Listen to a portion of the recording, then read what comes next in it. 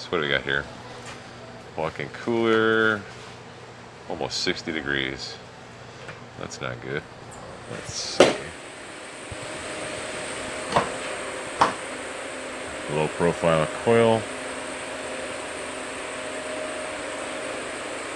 I believe I've been here before on this unit, because I believe I put that sensing bulb right on the fan like that, because on these low profile coils the fans actually pull air in and blow it out the sides, which you can tell right there. That's why the arrows point that way.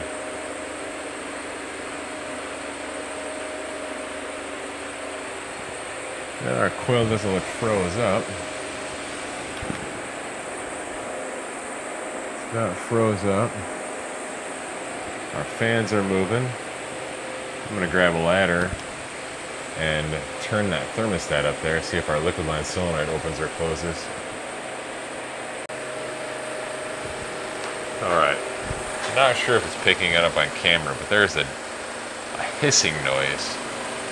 And it's probably, if I had to guess, it's probably my TXV underfeeding, meaning we're low on charge. But first, let's see if we can hear a click.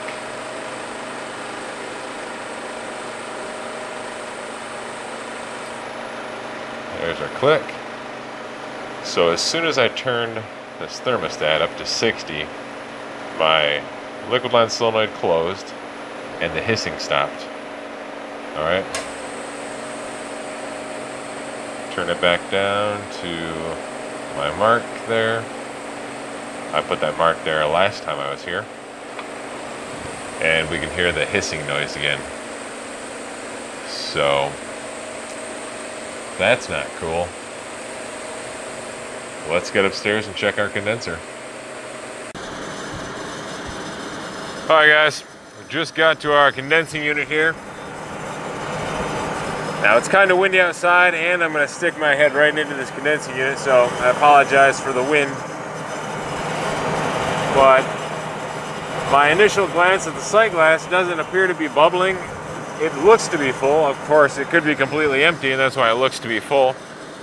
So I'm going to have to gauge up to it just to get an actual idea of what's going on inside the system. Contactor's pulled in. I'm going to test for voltage, do an amp draw on my compressor real quick.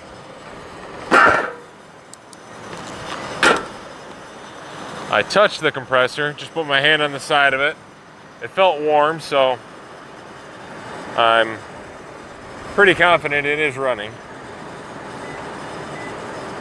We got 210, 211, 210.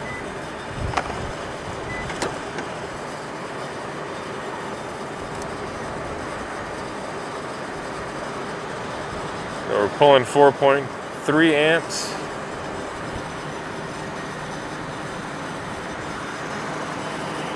Let's see if we have a rated load amps, compressor RLA 6.4.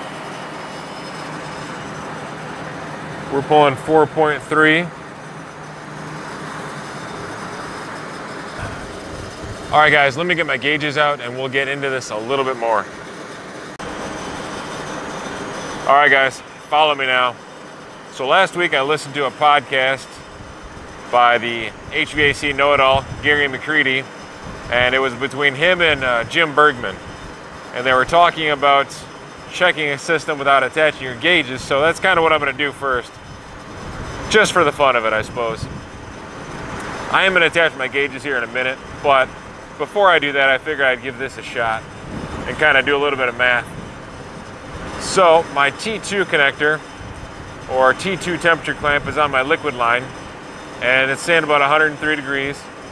My T1 temperature clamp is on my suction line, and it's reading 60 degrees. So let's look at my liquid line. Now at the condenser, I would expect to have about 10 degrees of subcooling, which means if I'm going to take my temperature clamp temperature of 103 degrees, I need to add 10 degrees to it. So that means roughly that my condensing temperature right now is 113 degrees. And it's about 65 degrees outside right now, so that's a little high. according to my math anyway. Now we look at our suction side. That temperature clamp says 60 degrees. At the condenser, I usually play by a rule of thumb of about 20 degrees superheat at the condenser. And that could fluctuate easily 10 degrees, 15 degrees, up or down. So it could be as high as 30, 35 degrees, depending on your line set, where it's running to. This one, I believe, goes straight down through a wall. So I don't believe I'm running through a hot attic or ceiling or anything like that. So anyway, we take that 60 degree temperature, and we just subtract 20 from it, and that gives us about a 40 degree evaporator. Again, loosely based off of my math. So now I'm going to attach my gauges and kind of see how far off my math is. As you can see, I got my gauges hooked up here. And right off the bat, I know we're low on charge. My math didn't add up, obviously, because we are low on charge. So I have a negative 12 degree evaporator, and again, this is a walk-in cooler we're looking at. Condensing temperature is 80. It's about 10, 15 degrees above my ambient right now. Let's check out my superheat is 72. That's pretty high. I have 0 degrees of subcooling. So all of our symptoms, or all of our information, points to a low charge situation. So I'm going to go get a jug of 404 out of my truck. I'm going to gas it up to normal operating pressures, and then I'm going to sweep the entire system, the walk-in coil, condensing coil. I'm going to sweep everything with my electronic leak detector, see if I can't find a leak on this unit. When I initially pulled the cap off my suction line, I heard a little bit of a hiss. So once I do gas it up, I'm going to pull my gauges off there, pull my hoses off there, and check those ports. See if maybe this is a Saturday special of just a loose Schrader core, but we'll see. Well, I've added about 8 ounces of R404 into the system. You can see back there, my sight glass is clear. My evaporator temperature is up to 33, but keep in mind my box temperature is still hovering around 55 or 60, so that's going to be a little high for now. My condensing temperature is right about 30 degrees above my ambient. Superheat's still a little high, but really you're not supposed to look at that too much until you get within 5 to 10 degrees of your box temperature, of your set point temperature rather. So I'm going to focus more on my subcooling right there, which is still around 0.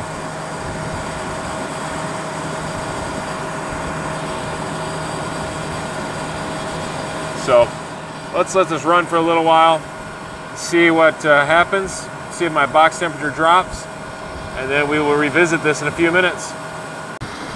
Real quick, before I forget, I wanted to highlight the change in our amp draw after I got our pressures up to or near normal operating pressures. I believe we were right around 4.6 amps before. We've jumped almost an entire amp, so we're about 5.7 right now. So our compressor's obviously doing more work because it has more refrigerant to move. Looks like my evaporator temperature is dropping, so hopefully that correlates to a drop in our box temp. So let's go check it out. All right, so our pressures were within tolerance of what I wanted them to be. So now I'm just going to sweep the system, check for leaks. I didn't see any oil stains anywhere up here.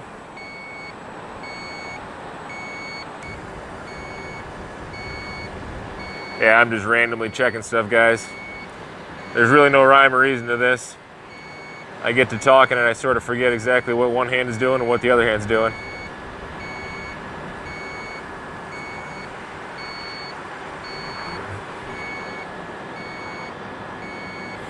I'm not gonna do too much because today is a Saturday. I'm here on overtime. It's almost 7 o'clock, maybe 6:30, I can't remember. And I'm running out of daylight, so there's not much I'm gonna be doing. And I don't see a leak anyway up here. So there's our headmaster right there. And real quick, I'll give you just a quick summary of what they do as far as how I understand them. There's a better view of our headmaster right here. So let's summarize headmasters real quick. And what I'm about to tell you only applies to systems that are properly charged. So this obviously is our hot gas discharge line. It comes in over here, and hot gas does go down into this tube. It does not go through this headmaster though. It doesn't do anything inside here. It just stays right here. So keep that in mind. Hot gas discharge in the summertime will go through here into our condenser, condenses into a liquid. It comes out here, a warm / cool, high pressure liquid. It's high pressure. And that high pressure is what keeps this diaphragm closed, that keeps this tube closed, or this opening closed. So our high pressure liquid comes in through here, goes straight down, up around here, into our receiver, and then out to our TXV. In the wintertime, when our pressures are much lower, because obviously everything's colder, so in the wintertime, this hot gas comes in over here, and already, even if we have, say, a huge load on the evaporator coil downstairs and we're absorbing a lot of heat, as soon as it comes out of the compressor, even in this line, it'll start to condense because it's so cold outside, if it's 30, 40 degrees out, whatever. So this pressure's already lower. It's already starting to condense right here, we'll say. And comes down through here, blah, blah, blah, turns into a liquid, comes up through here. But now, it's not as high pressure as it would be in the summertime. So there isn't enough pressure to properly seat or close this diaphragm in here. So we start to get a little bit of hot gas bypassing through here, going into our receiver. And as that does that, this little diaphragm will start to close up on this backside here. And when it does that, that liquid will start to back up into our condenser until the condenser's, oh, I don't know, 80, 90% full, depending on the manufacturer, the design, all that stuff. But 80, 90% full. So this will be full of liquid, and that essentially makes our condenser smaller, because since it's full of liquid, it can't condense anything. The entire thing's full of liquid. We have maybe that much of the condenser where air is actually going through, and it's actually condensing a little tiny bit of refrigerant, and that little tiny bit of refrigerant still bleeding off into the receiver, because this, I believe when it's lower than 55, maybe 30, I don't really know. Excuse me. When it's fully bypassed, you'll still get a little tiny bit of refrigerant coming through here into the receiver. And that little tiny bit of refrigerant will mix with the hot gas that's coming off the compressor that's straight bypassing through this headmaster into our receiver. And we need that hot gas to bypass into the receiver in order to maintain high enough pressure to properly feed our TXV. And that's what it does, in a nutshell. All right, looks like we've gone from 60 to 35. We are back in business. All right, guys. As you've seen, our temperature was down to 34, 35 degrees, right where I want it to be. I swept the evap coil. I didn't find a leak anywhere. So I don't know if there's maybe just a little tiny leak, because I only added about 8, maybe 10 ounces of R404 to the system. So it's possible we have just a little tiny leak that I couldn't find with my leak detector. But tonight isn't the ideal time to be shutting down their walk-in cooler and pressurizing it and doing a very, very in-depth leak check. So I'm not going to do that today. So I'm going to leave it as it is, see how it operates.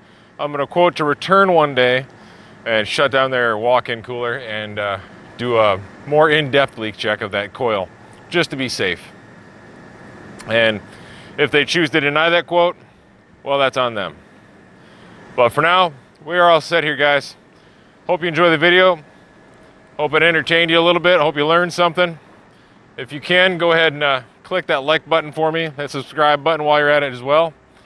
Share the video on Facebook if you got friends that like cool stuff, or friends that are interested in the trades.